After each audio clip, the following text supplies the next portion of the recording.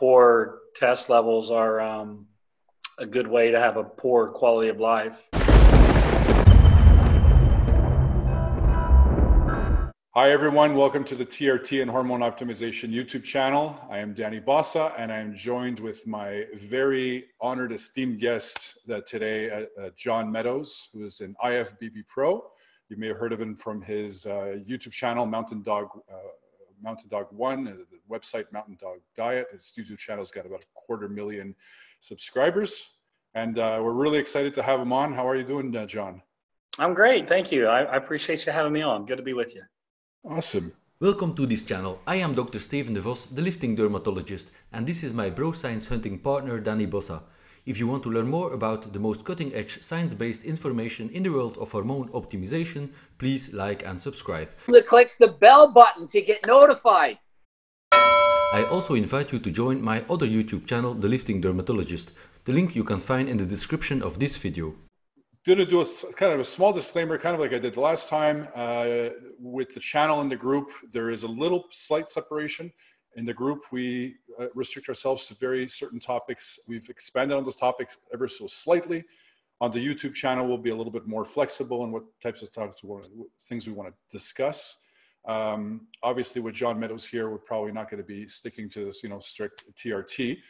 So I just want to make a disclaimer that any of the doctors in our group are not associated with, directly associated with the channel or with John. If we talk about a certain subject that goes off the rails, it has got nothing to do with the doctors. We, very much appreciate the doctors in the group for everything they do to help us with the TRT related stuff. So basically I wanted to have John on just because he's very, very respected in the bodybuilding community. He's got a website that talks about anabolics, about diet, about training, about nutrition, about everything under the sun. You think it, you name it. And we happen to get a ton of requests from guys that are saying, I'm on my TRT, I've been training for a while. I want to start adding more. I want to start taking it to the next level. I'm not quite sure how. I read the bro science. I don't want to just take whatever. I would love to hear an expert talk about his experiences with this type of thing. And I reached out to John Meadows. So John, if you take the typical guy who's like, he's been super healthy. His nutrition's great. He's been training for a while and stuff. And he's just, like you and I, the type of those experimenter type of guys that just want to start doing something else, but they want to do it in the right way. They want to do it safely. They want to do it keeping their health more or less, preserve the health more or less. What type of advice in that regard would you give guys? Well, man, that's going to require a long answer. I might put you to sleep. So get comfortable.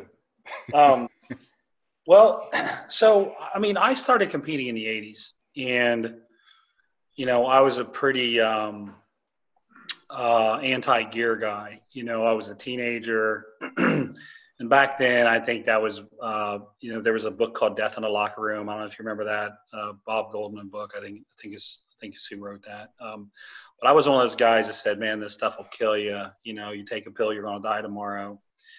And I got to the point when I was in my early 20s where I really wanted to be a pro bodybuilder. I really wanted to be a pro bodybuilder from the age of 13 on. I actually competed at 13 years old.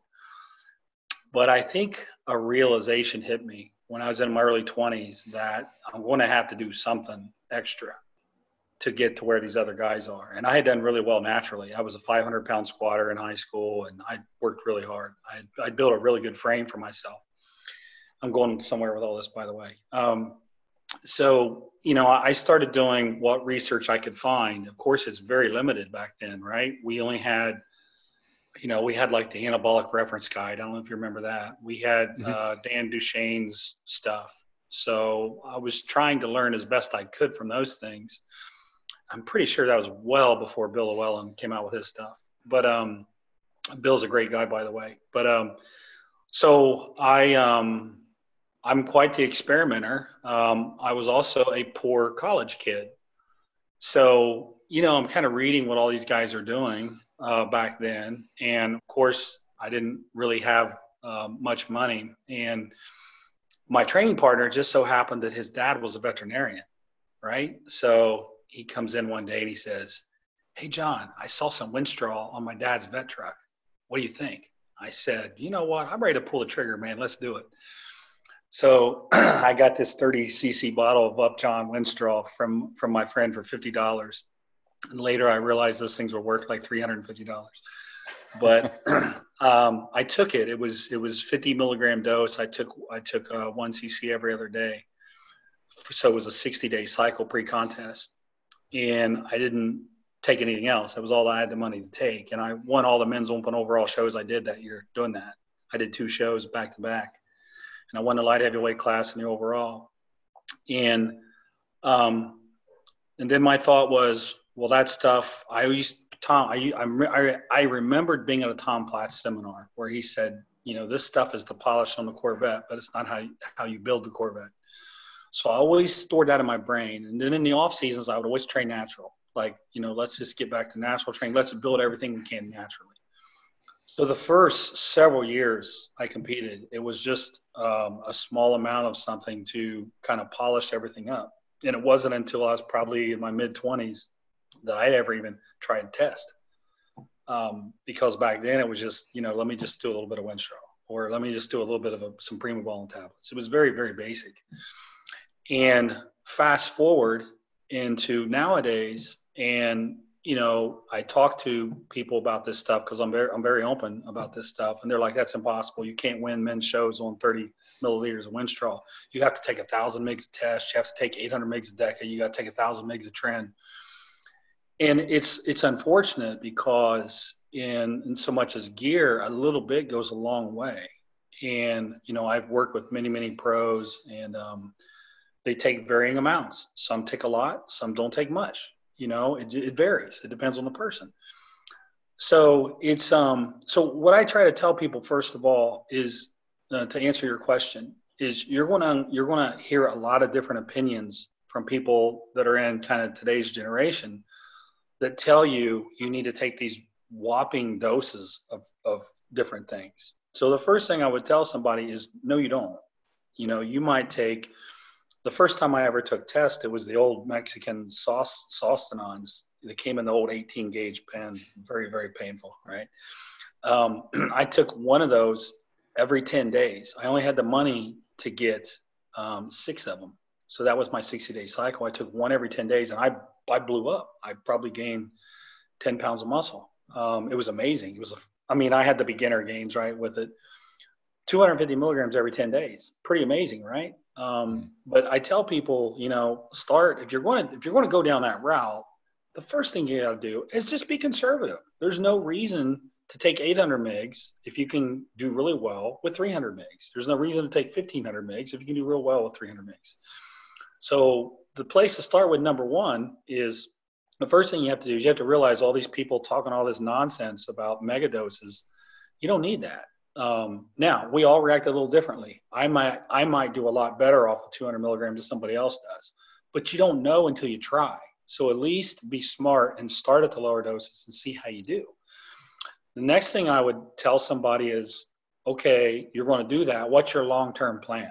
Are you talking about 6 weeks or 12 weeks? You've got to have a plan because there's different situations. There's some people who are going to want to do this forever and just roll the dice and risk everything they have. And there's some people that's going to want to have periods where they're lowering their dose or they're coming off and implementing a PCT plan or things like that. So what is your overall plan? What are you trying to do? That's fine if you want to take a little something, but how long are you going to take it? How are you going to come off of it? What are you going to do once you come off of it? How are you going to restore your natural levels if possible? Do you want to have kids someday? There's a lot of things that people have to think about before they just say, oh, I'm going to pull the trigger. I'm just going to start taking it. Have a plan in place.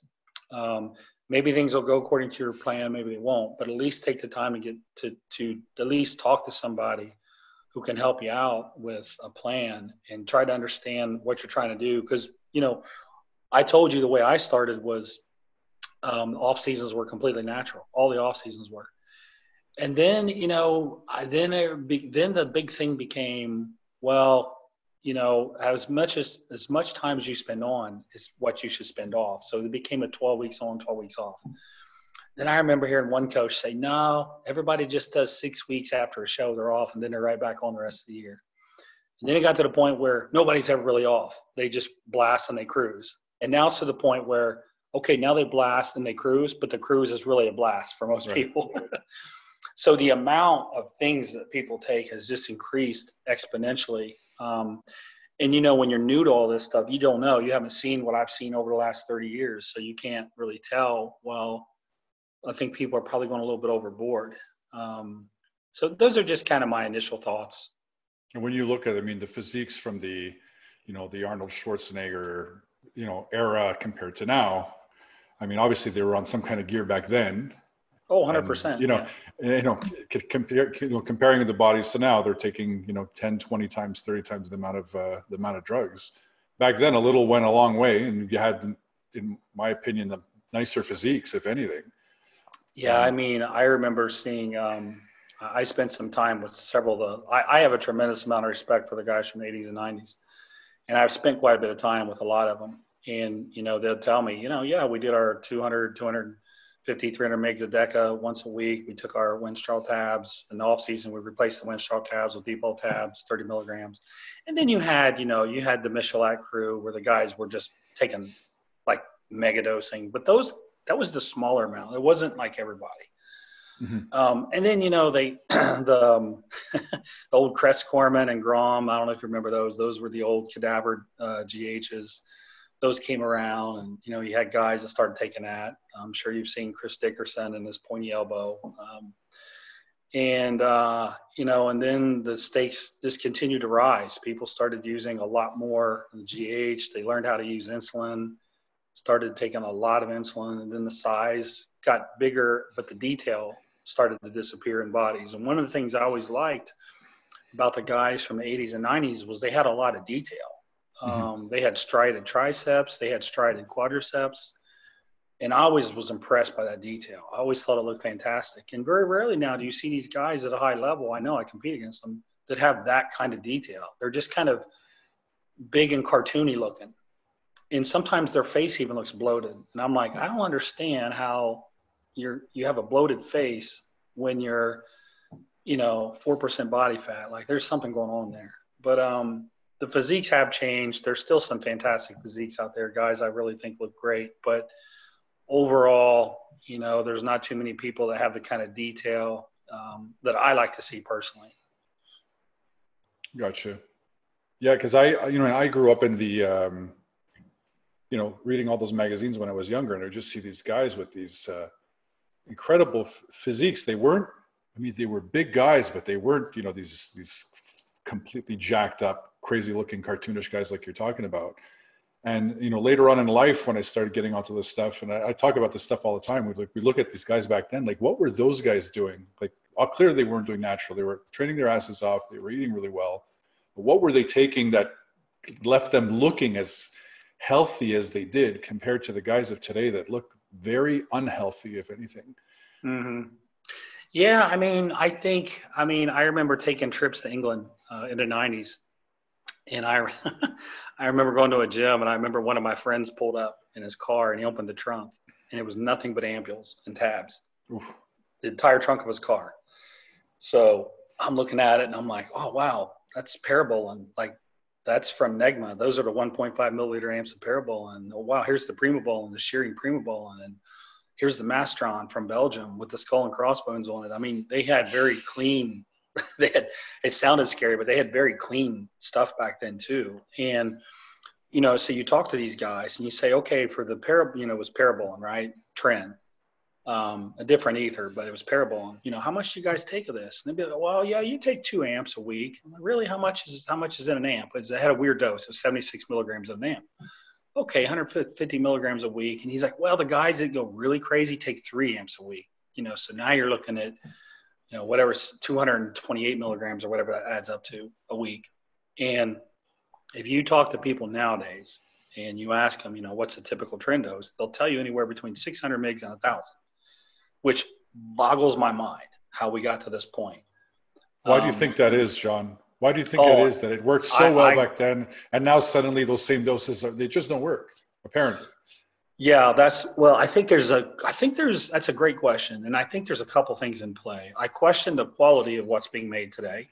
That could be part of it.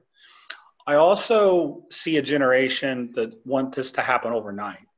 So, I competed in, I don't know, it was either 14 or 16 pro qualifiers before I won my pro card. And it was a long journey. And a lot of people had a similar journey that I did. Maybe not as long as mine, but it took them some time. And when you have these kids come to you now, they'll say, hey, I want to be a pro. And you're like, okay, well, have you ever competed? Well, no, but I want to be a pro. I'm like, okay, what are you thinking in terms of timeline? Well, I was thinking next year. Oh, really? Okay. And that's the standard. That's what I hear. People want it to happen overnight. So now you have an expectation of it's going to happen overnight for me. So that's part of the issue. And then the other issue is you have a lot of young coaches that have come into the sport recently. There's no barrier to entry. Anybody can say they're a coach and, say they have the miracle drug protocol or whatever, and people will go, okay, I want to try it. So now you have these coaches coming into the industry that don't really know how to teach training or nutrition, really. They're just providing very, very big doses to the point where, here's the reality. If you take enough stuff and you eat enough calories, any kind of training will work to a degree. So they're like, well, just take 1,000 mgs of this and 1,000 mgs of that. And then, of course, the person training, maybe they don't feel so well physically, but the training seems to work because, you're in a constantly ramped up state of protein synthesis. You've got all this stuff going on. But there's no real thoughts on how do you really train? How do you really do this stuff nutritionally? It's not the polish in a Corvette, right? Which is what I referred to earlier and what I think it should be. So you don't have guys out there saying, hey, let's start with a small dose. Let's see how you do. You have just the opposite. I get these emails. I got an email 2 weeks ago from a guy. He said, hey, how do you think this looks? And it was 4 or 5 grams a week of different chemicals. And I said, what are you competing in? And he's like, well, I'm in the master's class in my city. And I said, so you're doing like a local show in the master's class? He said, yeah. And I said, that's like 3 times more than I've ever taken in my life, just so you know. He was like, really? I'm like, yeah, well, I got it from this coach. So anyways, so I think you've got some poor coaching. I think you've got possibly maybe the chemicals aren't as clean as they used to be. That's debatable. I mean, it depends on the source, right? Are you working with a compounding pharmacy, or are you working with somebody who's in their bathtub making stuff?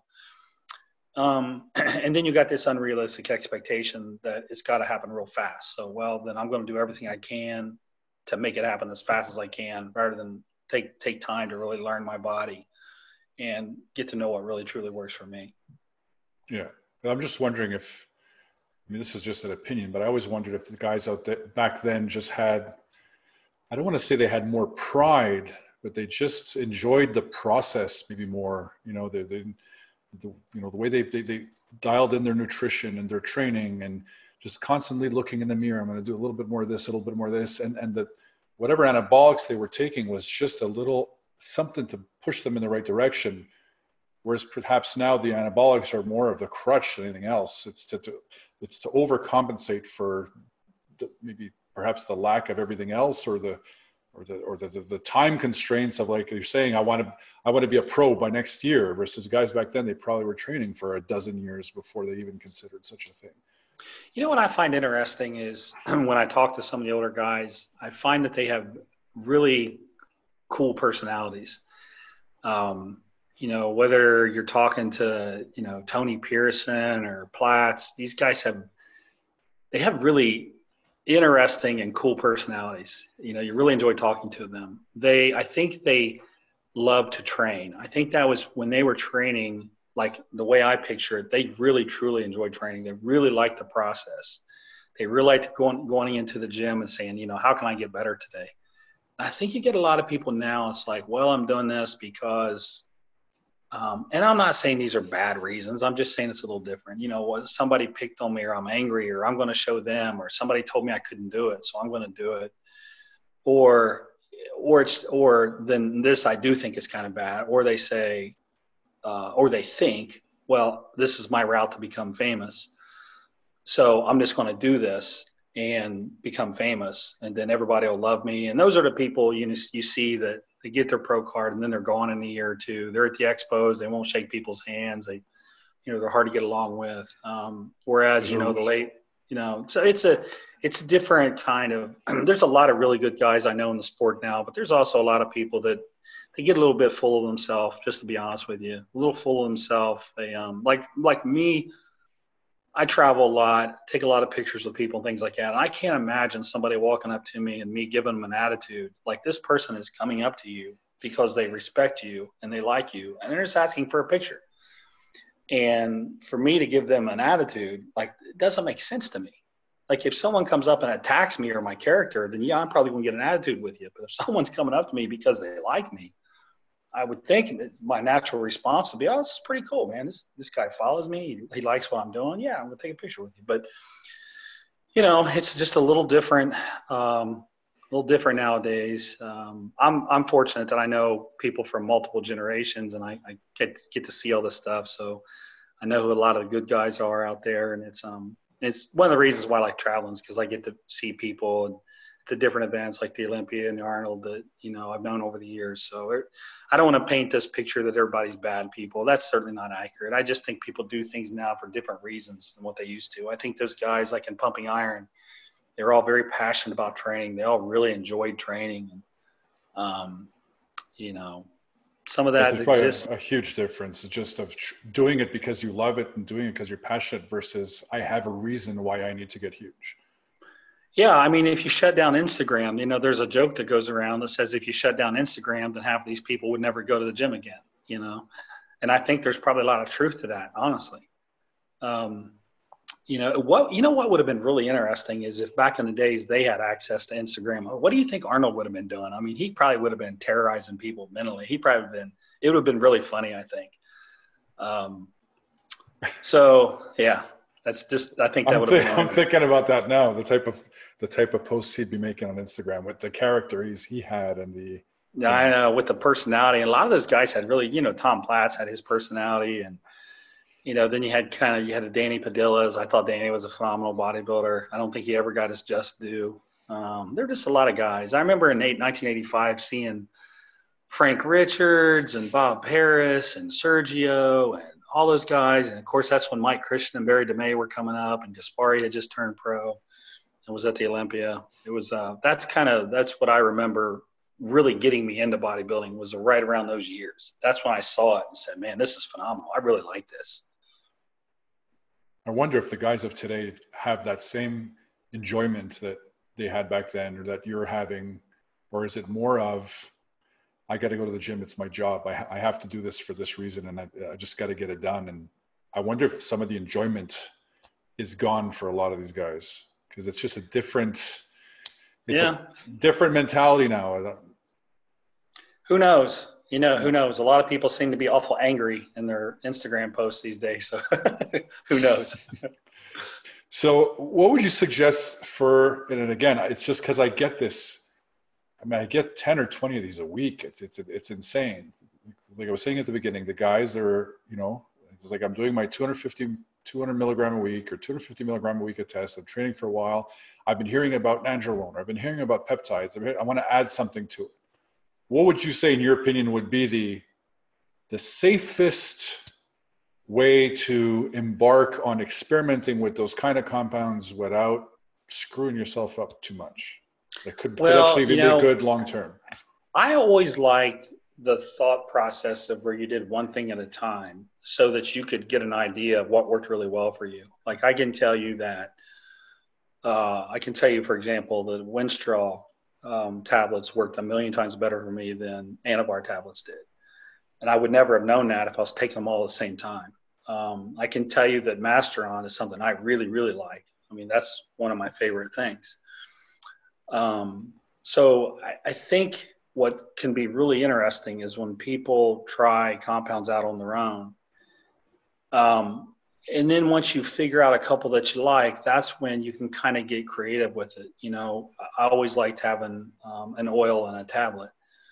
So, you know, you could do maybe a test and then a tablet of you know, whatever, anywhere from 20 to 50 milligrams of, like, say, a Winstrol tablet.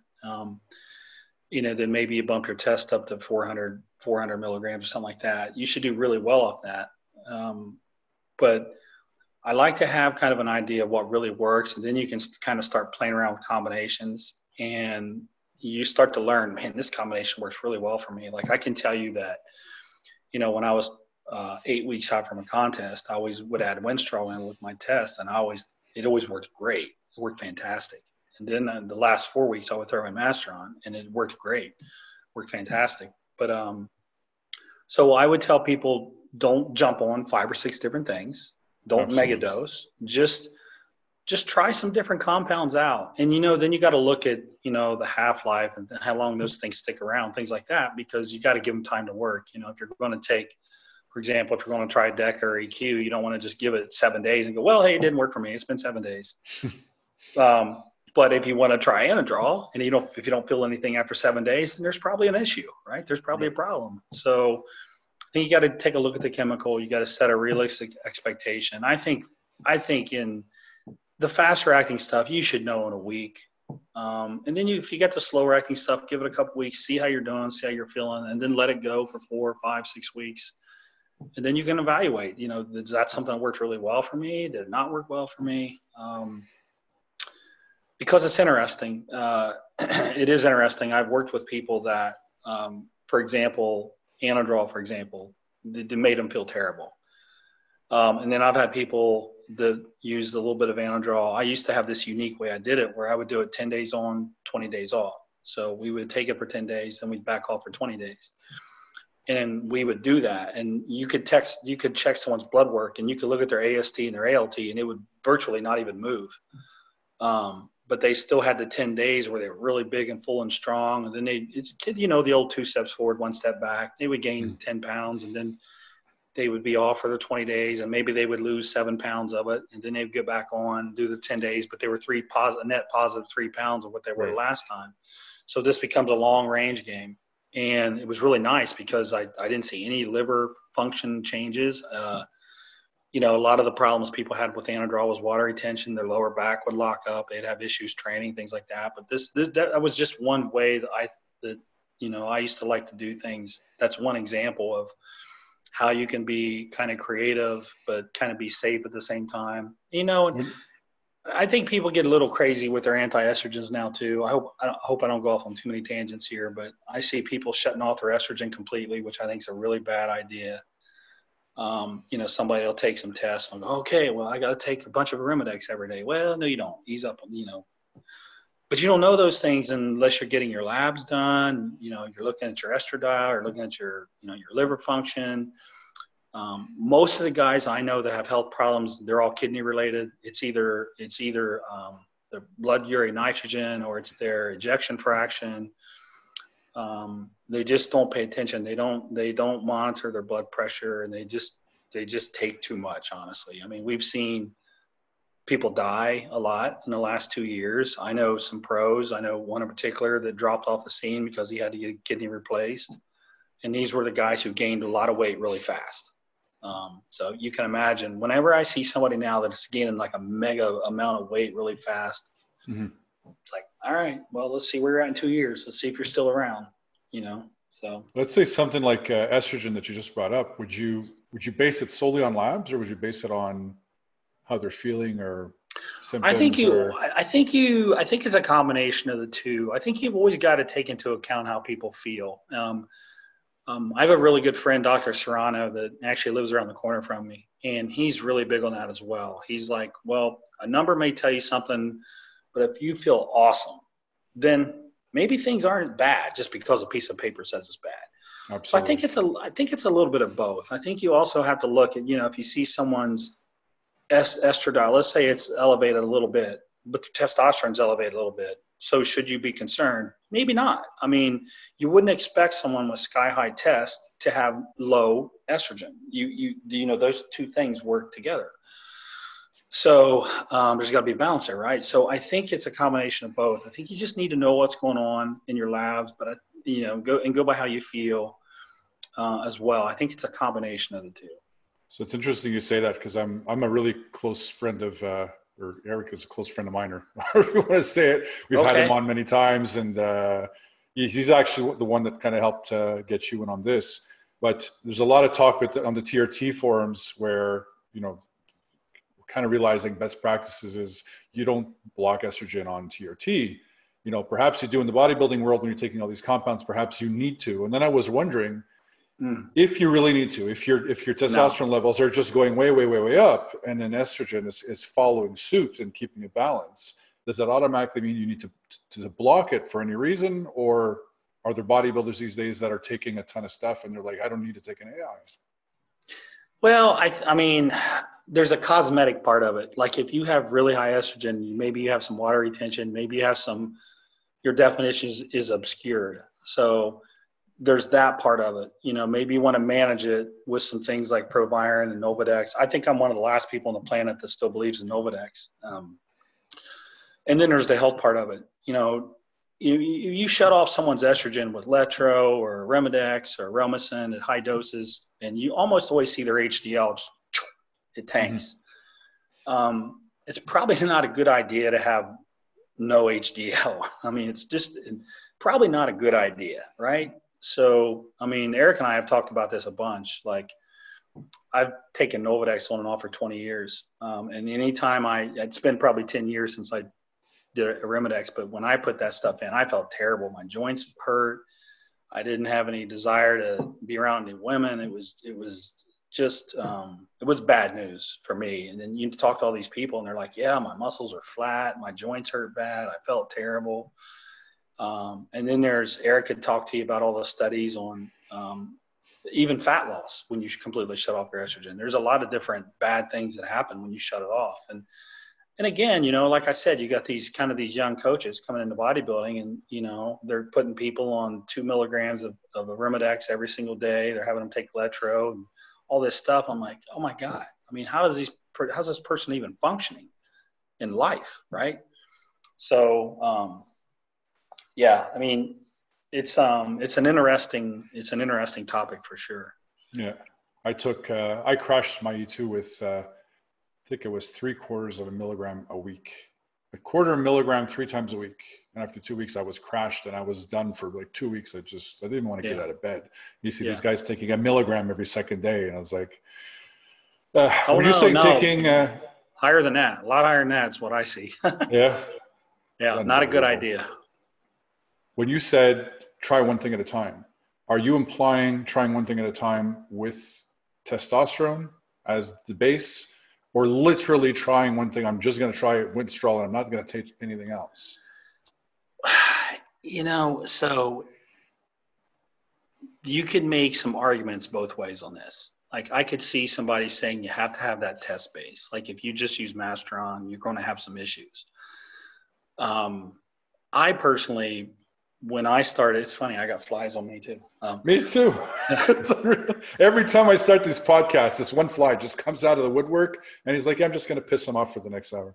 We had our kids' football season, regular season ended this weekend. We had the whole football team over and we had the doors open in the house. So now the house is full of flies. But I know it sounds a little weird to people to try one thing at a time specifically. And you can make an argue. I'm sure people listen to this and go, that's a bad idea. And I get that. I know where you're going with that, but I still think it's fun to experiment and see how you do on different things. Try Winstrol for 6 weeks and then try now. Is it a viable, the question then becomes, is it a viable long-term strategy for like what you're talking about, TRT? And yeah, maybe not, maybe that's not, I tend to think from the bodybuilding angle.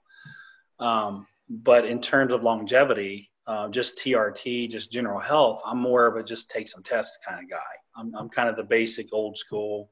Let's see what tests put you where you need to be, where you feel great, and let's leave you there. I mean, for 2.5 years now, it's been 2.5 years since I did since I competed. So I've been doing straight TRT ever since. And it's been anywhere from 200 to 300 milligrams a week, which sounds pretty high for TRT, but not when you've done what I've done for so many years. And I feel great. I feel fantastic. I've lost no muscle. I've got a lot of people that I work with that they're amazed. They're like, wow, I can't believe I can maintain this amount of muscle with this little bit. I'm like, if you build it the right way, in my opinion, and you continue to train hard, training itself is a very, it's an incredible stimulus. You can hold on to a lot more muscle than you think. You know, the people that just their physiques just completely deteriorate, they've either stopped training or they've stopped all their chems together and their levels are all just terrible. But if you get guys that really truly do get on HRT and they continue to train hard, they usually keep most of their muscle. It may not have the volume or fullness that it has, like say when they compete. Like I don't have quite that volume now, but the muscle's still there. It's still there. I always tell people it's a lot harder to build muscle than to maintain it. And anyways, that's just kind of a side note. It's a little different topic, but you know, I think probably the people in your group that are interested in health and longevity, I'm more of a straight test guy. And, you know, I've used Cypionate for 2.5 years straight. You know, I would rather have somebody, you know, once they've wrapped up a cycle, I'd rather have them try PCT, honestly, to see if they can get things going normally again. But, you know, I'm sure you've heard that once you do enough cycles, it doesn't you're done. It doesn't come back. Yeah. You know, there's no amount of HCG and Clomid that's going to bring you back. And I've been at that point. For me, that was 2003, because I always tried to, okay, let's bring everything back naturally. And then there was 1 year where I was like, okay, well, that doesn't work anymore. And I think most guys fall into that after enough tests, enough cycles. Eventually they get to where the HCG and Clomid just isn't going to do it, isn't going to get you back. Right. I do have a question that I promised a friend of mine I was going to ask you, because when I said you were having on, he says you have to ask him this one question. So he's on TRT, but he's part of this group. A guy who runs it, I believe his name Tayan or something like that. Oh, is this a DECA question? Yeah. So apparently there's this big school of thought in these forums where guys are just taking 600 milligrams of DECA for a period of 6 weeks. That's all they take. They take nothing else but DECA for 6 weeks. And then they get back to whatever the hell they were doing before. Either guys that were on TRT or guys that weren't even on TRT. And guys are reporting, yeah, I've done it several times now and it was fine. And he's thinking about doing this thing. I've been trying to tell him that he shouldn't, and he really wants to do it. He says, but ask John. So have you heard of that at all? Or? Oh yeah. I mean, I've heard of it. That group has been around a while. And a long time, actually. He's a very opinionated guy. I've had people try it. I've had some do pretty well. Remember, man, I'm an experimenter at heart. If I hear something's a viable strategy, then I'm going to give it a shot and see how it works. I never actually did it on myself, though. I will say that. But with the DECA, I've had multiple people try it that way, and I think some did pretty well, and then some had some side effects, which I personally have with DECA, you know, where you have some issues downstairs. So, you know, for me, like literally one shot of DECA and I'm done. Like, I'm a eunuch basically. So, but I've seen kind of mixed versions. Some people did okay. Some people didn't do so well, which I would expect, because I think it's crazy for someone to say, this is how you do it.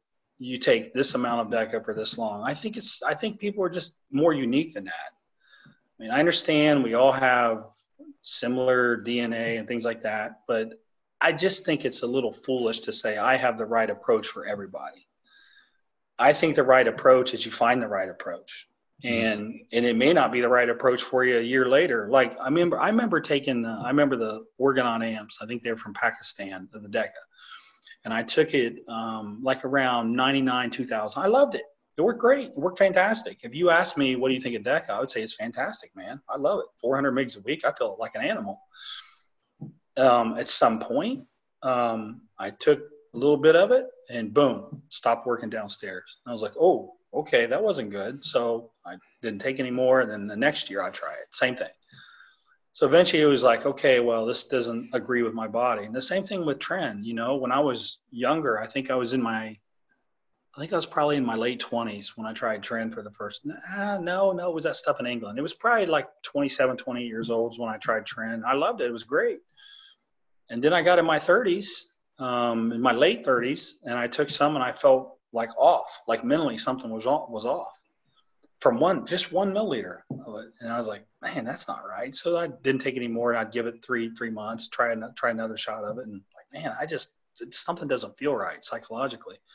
Could it So have my been just point a is, different source or a different brand or a different lab or a no, different? I mean, probably it was different sources, and maybe that played into it. And the thing that you get into now with this underground stuff is one thing is labeled, like all these women come to me and they tell me they're taking Primabol, and I'm like, no, you're not. You're probably taking androlone phenylpropionate or you're taking testpropionate, because that's usually what the Primabol. And these guys mislabeled, or you have a lady that's taking Anavar, but suddenly she starts getting bloated. I'm like, no, you're taking D-ball. Which is I see this very common in underground stuff. So, maybe that's a part of it, I can't say for sure, but what I do feel pretty confident in saying is that I do think our physiology is a little different. I think you have to experiment. Like, I was a crazy responder to Winstrol. Worked awesome for me. And then I talk to other people and they're like, yeah, it doesn't work. I take it and nothing happens. Maybe it was fake, maybe it was real, who knows? But I don't believe that Winstrol, like, I can't sit here and tell you, you should be taking Winstrol. I don't know. Maybe you should, maybe you shouldn't. Maybe you should take a Mastron. Maybe you should be taking test. I don't know.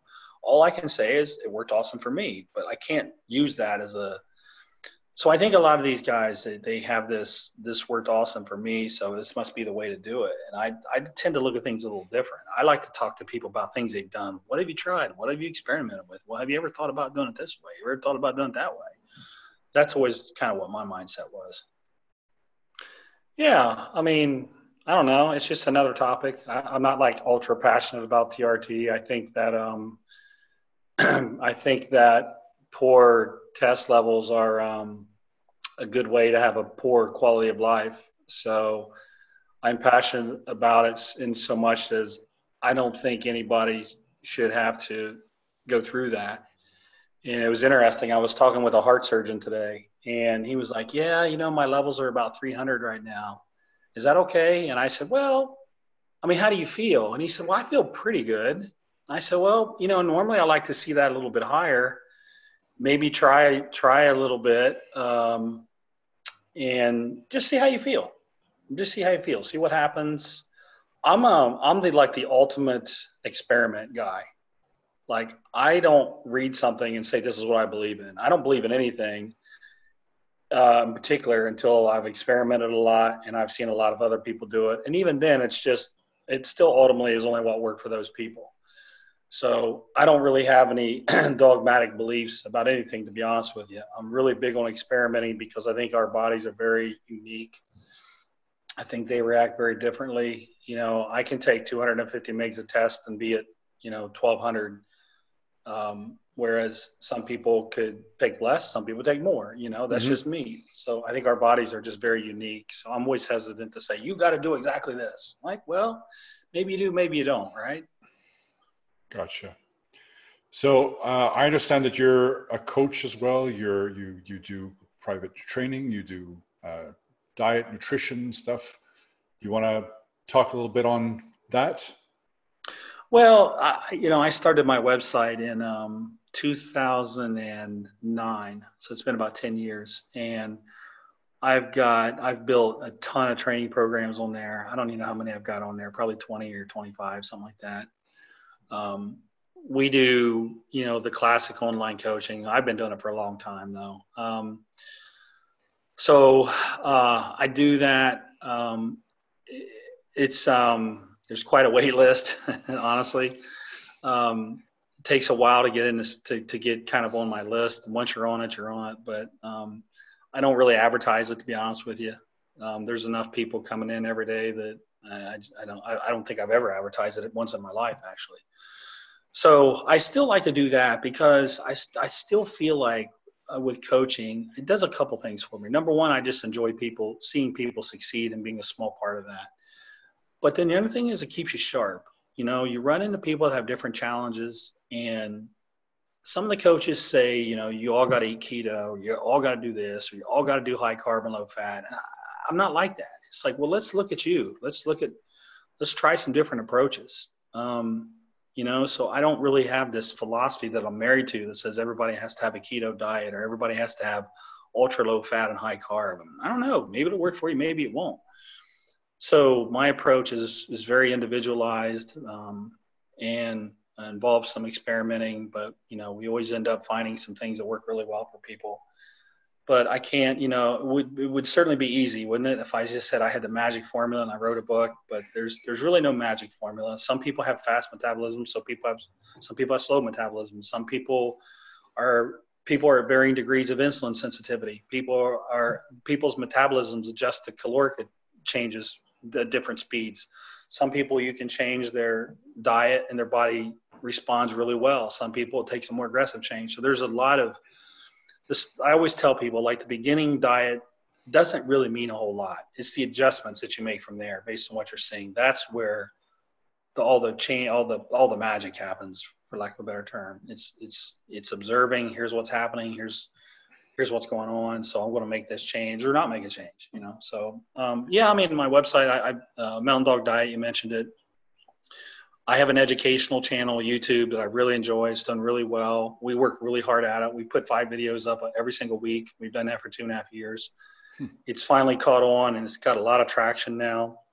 It's called Mountain Dog 1. I'm very proud of it because we work really, really hard at it. And, there's hundreds of free workouts on there that you can try. And then I have a cell phone app, actually, called Mountain Dog Diet. It's in the Google store. It's in the Apple store for people who have iPhones. And I have on my website a membership section that I started 10 years ago as well. And it's hundreds and hundreds of different things. It covers everything you can think of, it covers. And the cell phone app has access to all that information, plus personal Q&A with me. So for $30 a month, people can basically ask me anything they want. I think that's a pretty good retainer fee to have somebody with my experience available to you. And what else do I have going on? So I have the website, I have the cell phone app, member site. Granite Supplements. I have a supplement company I started almost 3 years ago. It's called Granite Supplements, granitesupplements.com. I have that. If you look at my Instagram, Mountain Dog 1, you'll see me going to all places all over the country to promote my brand. And so that business is going really, really well as well. So I've got quite a few things going on. I still do international seminars quite a bit. Go to Australia a lot. Been to England, Ireland, Scotland, tons of them in Canada I've done, Australia. So I still like to get out and do a couple of those every year too. Awesome. So for those of you watching that have seen a lot of the videos with Eric Serrano, he does a lot of videos with John Meadows as well. So definitely check out his channel, and you'll get to see Eric in a bit of a different light. And I think that's why the community is so big, because it's like you're saying, we're all different and we all react differently to these things. And there's not really one magic formula that works for anybody. Can you imagine if it was the opposite? If imagine was, I just set up a site. How do you do TRT? Well, you take 200 milligrams a week, you don't block your AI, and take care. Oh, okay. So it's that. And it just applies to everybody. I mean, there would be no community. It would just be one of those things like, what do I need to go through my day? Well, you need to breathe, or you need to drink water. You take your 200 milligrams a week, and that's it. There's nothing else to it. And that's what makes it interesting, is everyone's here trying to find the right answer. And I can tell you, there is no right answer. There's not. I need more tests than most. I'm somewhere between 250 and 300. If I go less than 250, I feel like crap. Other guys are like 250. I would take that, and I'd be like, out raping old ladies type thing.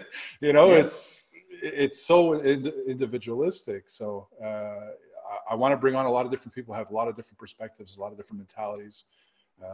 Exactly, guys like you. So I really appreciate your time, John. If there's anything you want to mention. Yeah, man, I'm glad to be on. I hope people get something out of it.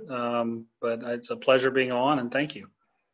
Awesome. Okay, so for any of you that seeing this for the first time, we're going to be putting out a ton of more videos, maybe not 5 a week like John, because he's a savage, not like us, but we're going to try our best. So if you want to see the videos, just click on the subscribe button down below, and you can click on the little notification bell to get notified when we post new material. So thank you very much. Yep, you bet. All right.